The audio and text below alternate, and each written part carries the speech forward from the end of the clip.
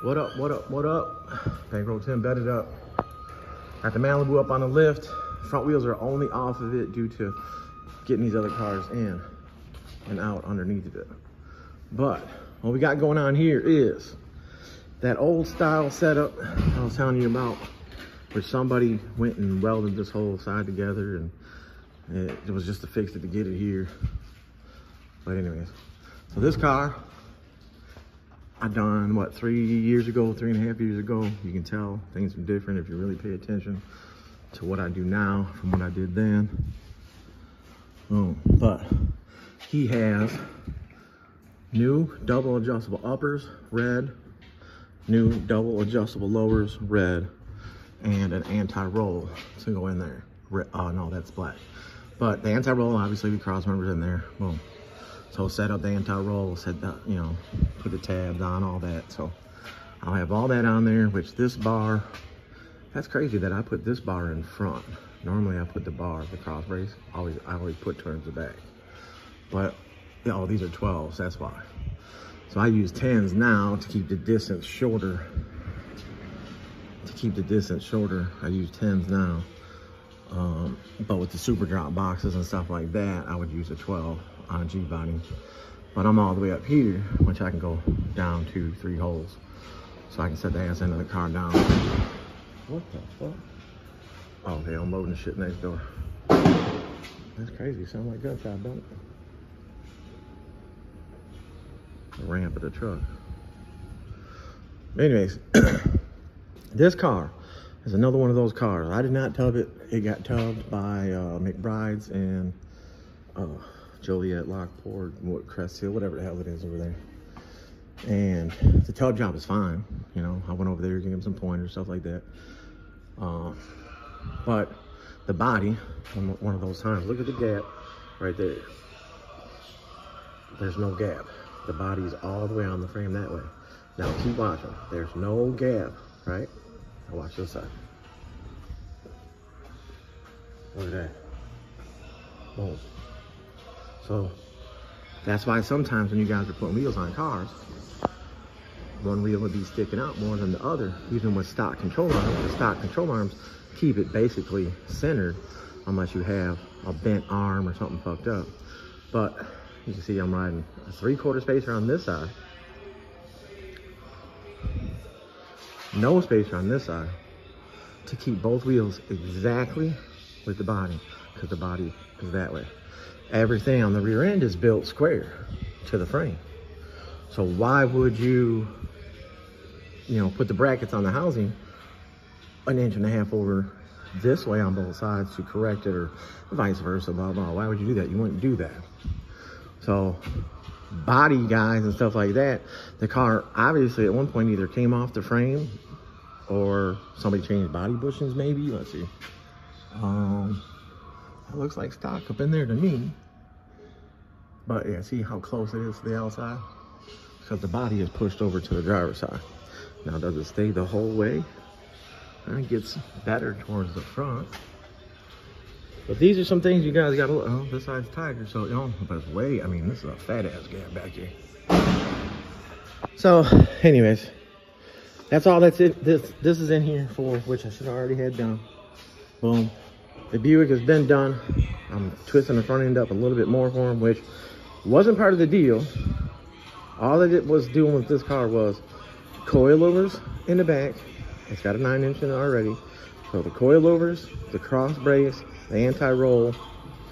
I ended up measuring it up for a drive shaft. I ended up trying to fix shit underneath the hood. The car doesn't want to stay running. It shuts off like if you just move the car and just like you turn the key off, but you don't touch nothing, it just dies. It doesn't like idle down, idle up, and then die. It just cuts off, like it cuts the MSD right off. So I had a whole day messing with, trying to keep the car running, this and that. All the fucking hoses were loose under the hood. So these mechanics out there, what's going on, bro? Parts changers, what's going on? You can't do simple shit. But anyways, so I'm adjusting the front end up some more. They got coilovers in it already.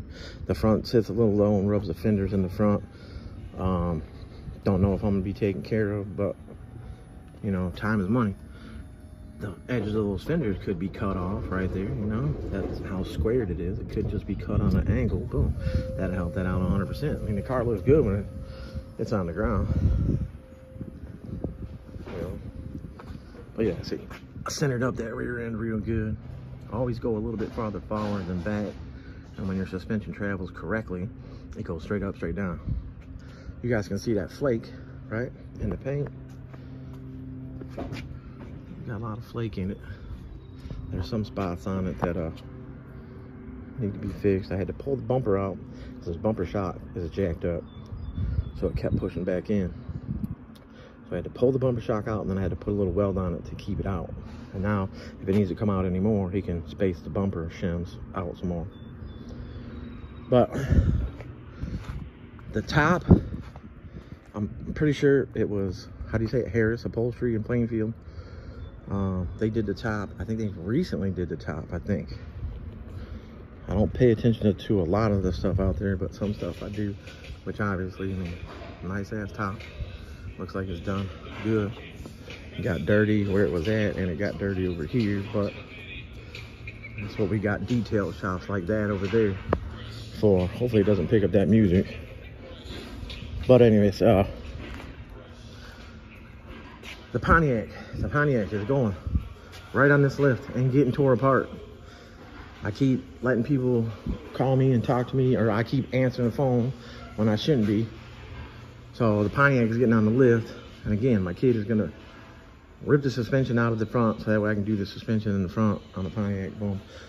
But this one, a couple hours, whatever. Yes, I know, a couple people have seen that, which when this arm broke, the rear end went forward, hit right here, because this is my old sway bar setup, which they didn't start breaking for years. Like this one went 3 years without breaking, boom. But this is one of the cars that I had let him know. I'm like, oh, we got to change your shit. And then of course it was like fucking, like I said before, a couple weeks later when it broke, and did that. But both sides of the car, I mean, you know, I think it needed a little more clearance there anyways. But he's got a body guy that painted it. Like, see, this side had hit a couple times. But Malibus are known for the passenger side. Right here, if you look at the distance between here and the tire, even on a stock car, if you got to get out a tape measure, the passenger side is always tighter. A lot of the G bodies are always tighter over here. And then when you build the rear end square with the frame square, you want everything to be square, so the rear end ain't side to side or on an angle.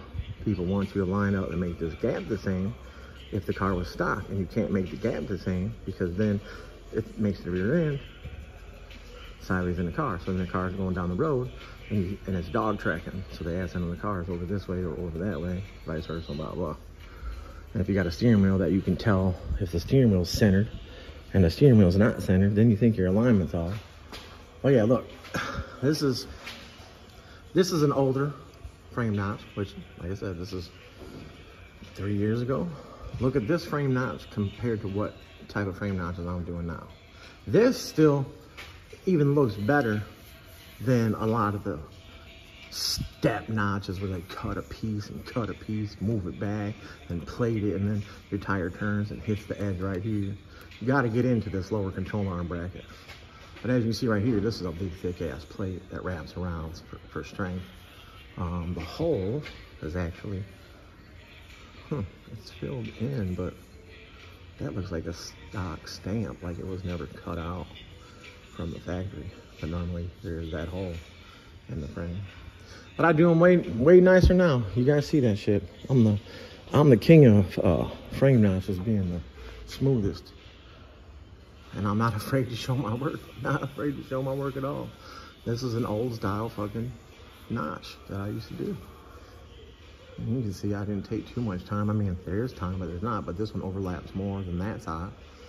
Nowadays, when you guys see my shit, you see I got markings before I cut it out and all that. So that way I keep everything the same.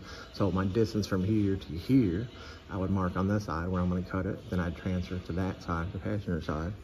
So I cut out the same area, the same way. The center, the outside edges. I want to get right back on this and finish it up. I gotta finish up this notch on this side. Boom. This one really, I mean, it takes a minute. You know, cars don't always go in and out, in and out. You know, Sammy's has got that Box Chevy over there. They're frame notching and all that. And they got a whole crew over there. And that car, if you guys pay attention, it's been over there for a little bit because it's a big ass job. Big ass job. And I'm just one person over here. So, but they be knocking them out. I wish I had a reliable crew like that. But anyway, Bankroll Tim, bedded up, adjusting that front end up. He's coming to get that Buick right now. I'm gonna get this Malibu buttoned up so we can get the hell out of here. I gotta let the car down right now because I forgot all the parts inside of it. But get that shit put together, boom. And as soon as the Pontiac, I could probably get the Pontiac front done 100% within the next week or so. But I got to bounce around from the Pontiac and the Landau so I can get it out of here. But like I said, the Buick right here basically paid for rent for next month, so that way I can take the first week of next month and just focus on the Landau. Still got to get the back seat out. Still got to get anything in the trunk out. The tubs are in the box back there. I got to form the tubs, but once I cut the tub out, I'll have my measurement where I want it and get that thing tucked. The Willwood back brakes are back there in the box. Fat ass slip wheel, boom. The rear end, yes, it's just a little rear end, but it's gonna be all fabbed up. Then later on, when it's gonna have super drop boxes, all that shit on it, all that shit will be cut off. It's gonna be totally cleaned up, put together, welded up, fabbed up, and that rear end will be ready for somebody to be able to buy later, and then he can upgrade later when putting a 9-inch in the car, depending on, or when he, this is a stock motor, stock 305, blah, blah, blah. So there's a lot of things right now, like a drive shaft would be different, you know? So anyways, it's gonna be built up, fabbed up, boom. It's gonna be fine for what he's got going on. Even when he puts the motor in, he can still ride it, cruise it, stuff like that, do burnouts, whatever. But the only reason you would need to put a 9 in it is if you're gonna go racing and stuff like that. You're on the street, tearing it up, shit like that. I don't know if anybody remember the big blue box on 32s, Dexter Boyd. The car sitting over there at 815. It's like a purple color now. That car, when it was blue, I did it on the 32s, and it's got a big block Chevy in it with a 7.5 rear end, Moser axles, 456 gears, stuff like that. But it was tearing it up. He was spinning the tires, big block, got a lot of torque, boom. Never had a problem with the rear end. Still to this day, that's what's got in the back of the 7.5 rear end. But it's the blue. Well, it's purple now, but it was like a blue like this, or maybe it's a lighter blue than this. But anyways, 7.5, everybody want to talk shit. A lot of people out there don't have 9-inch money. And the people that don't have 9-inch money, meaning they're not going to be going to the track. They're not going to be racing. They're not going to be putting slicks on it. Stuff like that. So a 9-inch is overkill for stuff like that. When you're cruising and you want to go out every night and you want to go cruise to town and go to car meets and stuff like that, a 7.5 is fine. You can still spin tires with a 7.5. So yes, I know sometimes I say they're junk. Sometimes I say this. It's all in how it's built. So a cruiser with no power, you don't have to put a 9-inch in it. 9 inches are expensive. You guys are seeing quick performance and stuff like that. 9 inches with brakes, this and that, $2,000 or whatever it is. You're getting housing and axles. They're not telling you that you still got to buy the pig, the third member, which is what the gear, the posi, and the bearing kit is all set up on. That piece right there, shit, you're talking what, 13, 14, 17, 2 grand, depending on what gear, depending on the quality of gear, depending on if it's a posi, if it's a locker, if it's a spool, what splines. You know, you got what, 28 to 40 spline axles. So 28, 33s, 35s, 40s. Then if you want them gun drills and this and that, I mean, the price just goes up and up and up and up. By the time you're done, you got $5 grand, $5,500 in a 9-inch rear end. Everybody thinks, oh, I'll go find one at the junkyard, this and that. Now you got to have somebody fab it. If it doesn't have ears on the top, then you got to have somebody fab it and this and that. So by the time you're fabbing it and putting it all together, boom. Even ordering, ordering it with the brackets and everything you want on it, narrowed to the way that you want. You're still, I mean, you're talking big dollars. So if you're racing and stuff like that, and you're going out, and it's crazy. Oh, somebody pulling in. Sounding good. You know what? Let me catch some. Oh, yes, it is. It's that $100,000 box. Ooh, yeah. When you hear real power, you come outside and you see real power. Oh, shit. Ooh, yeah. Oh, we got it. That's the business.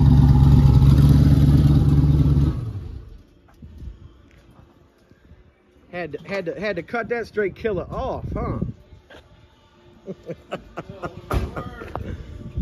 Look at that. Y'all heard that coming down the road. Man, I hope it don't pick up this music in the background. The only music I wanted to hear was this music of this motherfucking motor. Yeah, oh, man, I hope it don't pick up that damn music. I'm trying to talk over it.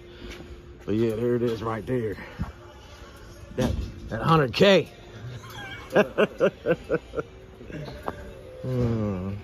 Let me go back in here before this damn picks up that damn music. Come cut this shit, man. Alright. Big Lou over here putting some hose together. Look at that. He always got something black in his hand. Alright, y'all. Bankroll Tim bedded up. Look, boxes and boxes of parts. Yeah, y'all seen that LSMC in the background. That's not the one. That's a hard top. But it's got parts here. But it ain't getting touched until after the Pontiac is getting done. So it's gonna be a couple weeks. And then Donzel, man, I'm trying. But all right, y'all, Bankroll Tim bedded up. Appreciate y'all, and I'm out.